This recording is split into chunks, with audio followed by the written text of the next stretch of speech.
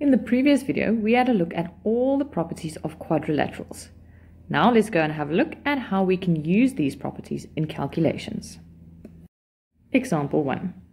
ABCD is a rectangle with AC equal to 50 centimeters, that is the diagonal, and angle A1 70 degrees.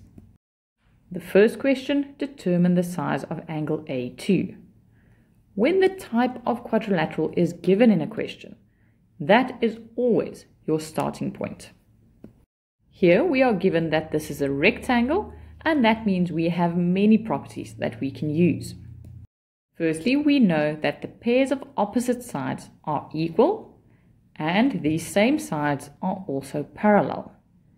And when there are parallel lines, you need to remember that you may use your alternate, corresponding, and co-interior angles if needed.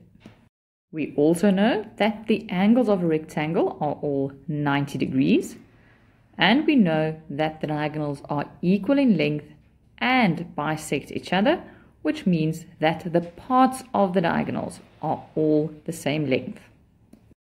For our first question, to determine the size of angle A2, we already know that angle A1, which is 70, and angle A2 together should equal 90 degrees, which means that angle A2 should be 20 degrees.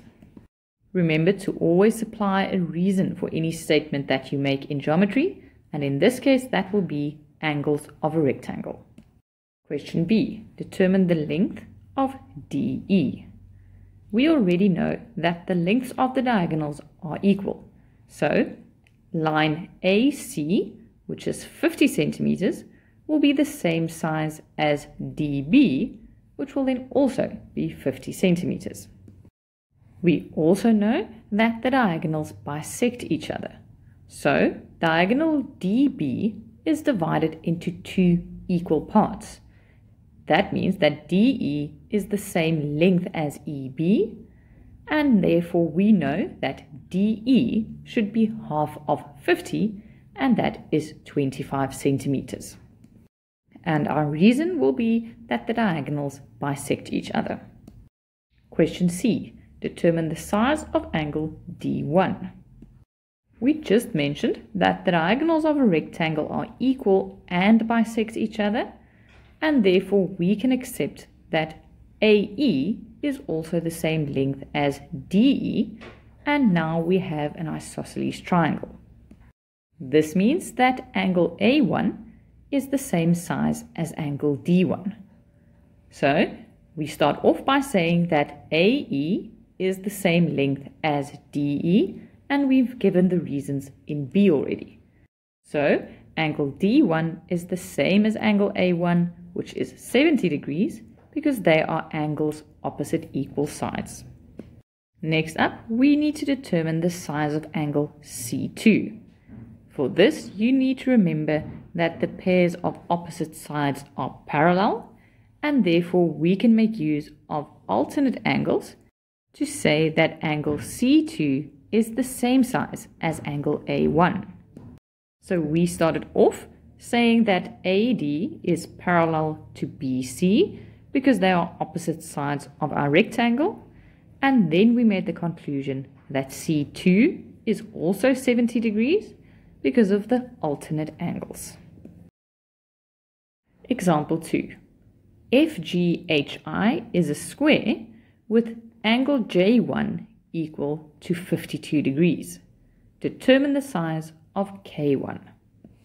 Having a look at the sketch, you will see that angle J1, the given angle, and the angle we need to determine, K1, form part of the same triangle.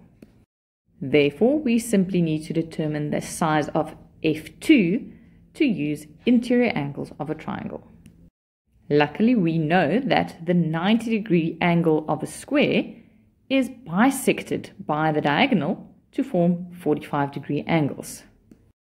So we can start off by saying that the whole of angle F, so angle F1 and angle F2, should equal 90 degrees because of the angles of a square. We also know that angle F2 should be the same size as F1 and therefore 45 degrees because the diagonals bisect the angles. Now we know that angle K1, which we want to determine, plus the 45 degrees of angle F2 and the 52 degrees of angle J1 should add up to 180 degrees because of the interior angles of a triangle. So now we can calculate the size of angle K1 by taking the 180 and subtracting the 45 degrees as well as the 52 degrees.